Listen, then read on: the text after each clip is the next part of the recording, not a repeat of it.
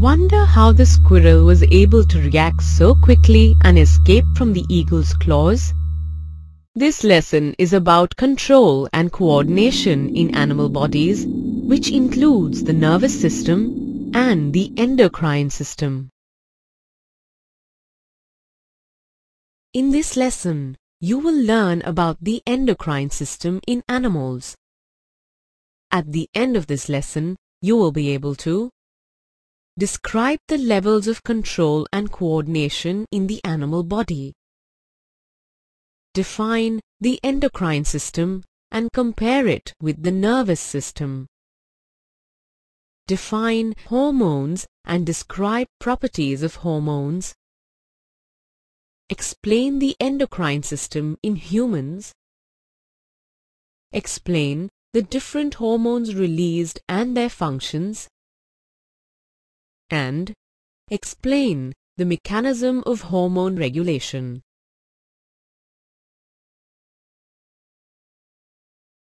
The animal body has two levels of control and coordination: nervous coordination and chemical coordination.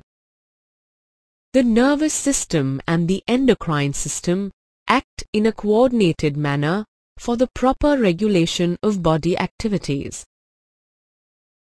The nervous system consists of the brain, the spinal cord and the nerves. The endocrine system consists of glands and hormones. There are important differences between the two systems.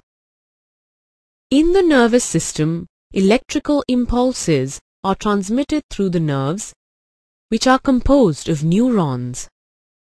A neuron acts fast, but only for a short time. In the endocrine system, chemicals called hormones are secreted by the glands into the blood. The action of a hormone is slow, but lasts for a longer duration of time. The nervous system and the endocrine system are similar too. Both systems involve chemical substances. The nervous system releases neurotransmitters, while the endocrine system secretes hormones. The endocrine system consists of glands called ductless glands because they empty their secretions directly into the blood. Hormones play a crucial role in the control and coordination of the body. Let's take a look at the general characteristics of hormones. They are secreted in minute quantities. They are poured directly into the blood and carried by blood circulation. They may be steroid, proteins, peptides, and amino acid derivatives. They act on target tissues or organs that are located far from the site of production. They are target specific. They are not stored and, except thyroxine, have high specificity.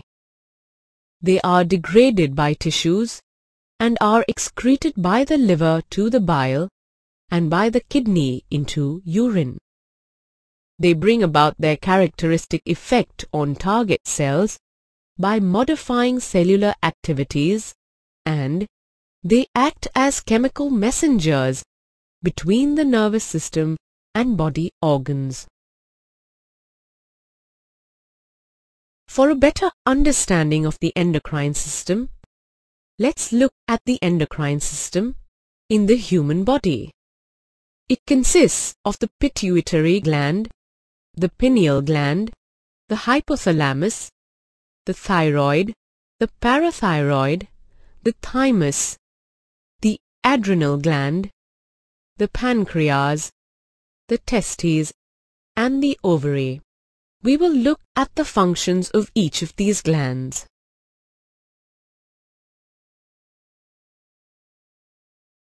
The pituitary is a pea-shaped gland present at the base of the brain. It is connected to the ventral wall of the diencephalon. It secretes a large number of hormones that regulate organs as well as other glands, hence it is also known as the master gland.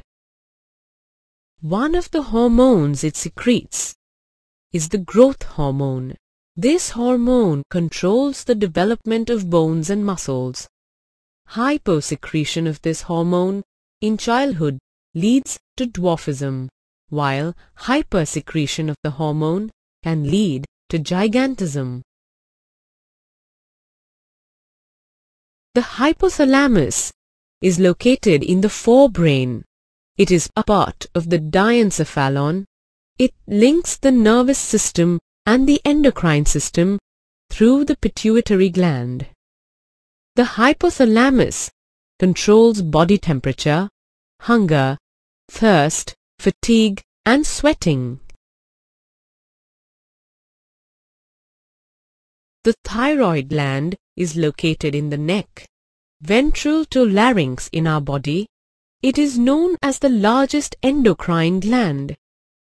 It produces thyroxine, a hormone which regulates the carbohydrate, protein, and fat metabolism in the body so as to provide the best balance of growth.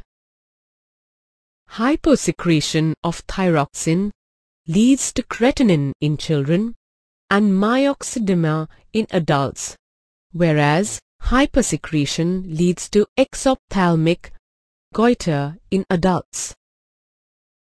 Iodine is essential for the synthesis of thyroxine. A deficiency of iodine in our diet can lead to a deficiency of thyroxine, which may cause goiter. One of the symptoms of goiter is a swollen neck. Parathyroid glands are two pairs of small, oval-shaped glands embedded on the dorsal surface of the thyroid gland in the neck. It secretes a parathyroid hormone or parathormone. Parathormone helps in the regulation of calcium and phosphate ions in bones and blood. Hyposecretion leads to parathyroid tetany, and hypersecretion causes osteoporosis. The adrenal gland is located above the kidney, hence suprarenal glands. It secretes a hormone called adrenaline. This hormone is also called hormone of fight or flight, or the emergency hormone. It prepares the body to face an emergency condition of physical stress like danger, anger, and excitement. It is usually secreted in small amounts, but is secreted in large amounts when a person is under physical stress. It enables a greater supply of glucose into the blood to give us a lot of energy in a short span to either fight or flee from the stressful situation.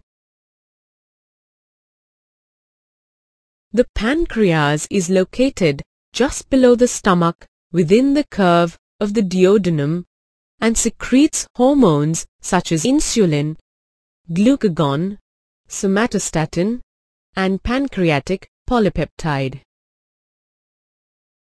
It is the second largest endocrine gland. Insulin regulates the sugar level in our blood.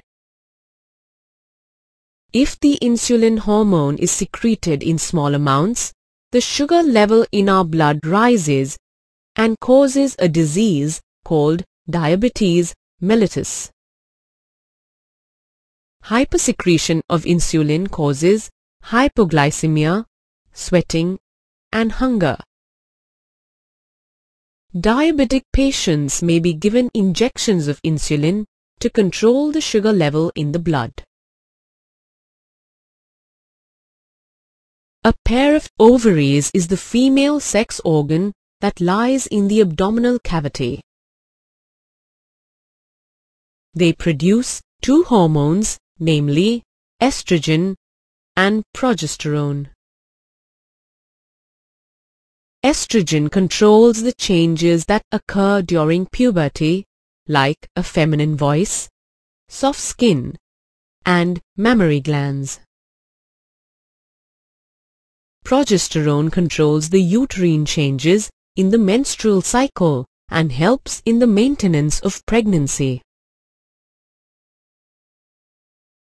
A pair of testes is the male sex organ located in the scrotum, which is outside the abdomen.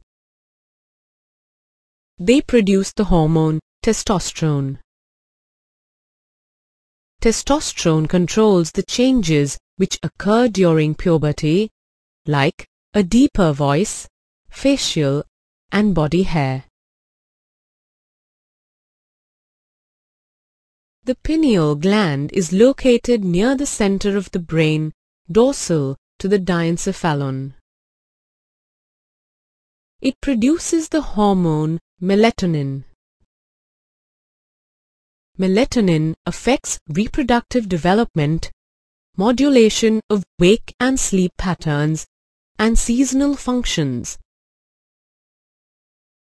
The production of melatonin by the pineal gland is stimulated by darkness and inhibited by daylight. The thymus is located in front of the heart in the upper part of the sternum.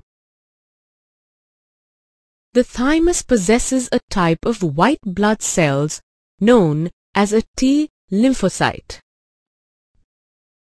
These T lymphocytes govern cellular immunity, which means they help cells recognize and destroy invading bacteria, virus, abnormal cell growth such as cancer, and foreign tissue. We have looked at all the glands in the endocrine system, the hormones they secrete, and the effect the hormones have on the body. It is very important that hormones are secreted in precise quantities. Deficiency or an increase in secretion leads to harmful effects.